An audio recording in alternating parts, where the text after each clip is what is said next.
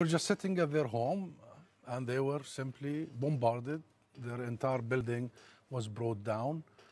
My cousin, Aya, her two children, her husband, her mother-in-law, and two other relatives died immediately, were killed instantly.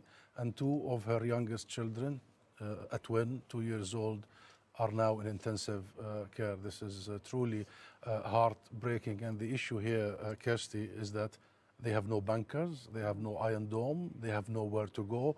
They are simply sitting ducks for the Israeli war machine. I'm sorry for your own personal loss. I mean, can I just be clear, though? You cannot condone the killing of civilians in Israel, can you, nor the kidnapped families? No, we don't condone. And we are very clear, Kirsty. We reject any targeting or harming of civilians from all sides.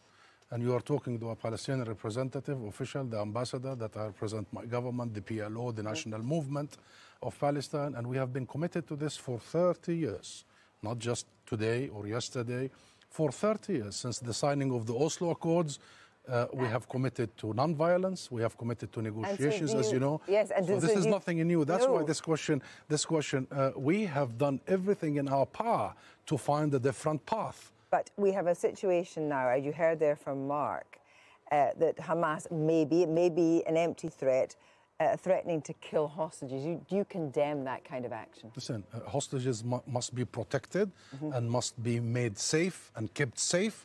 Absolutely, this has no discussion whatsoever. We must return the moral high ground, and Israel must immediately cease targeting civilians. And by the way, Kirsty, allow me to say this. This is an Israeli military doctrine. They call it the Iron Dome.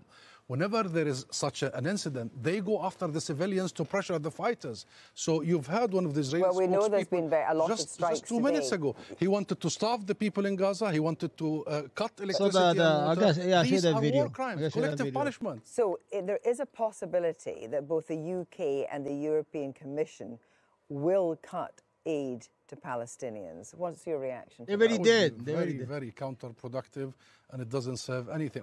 They will do exactly what is Israel doing.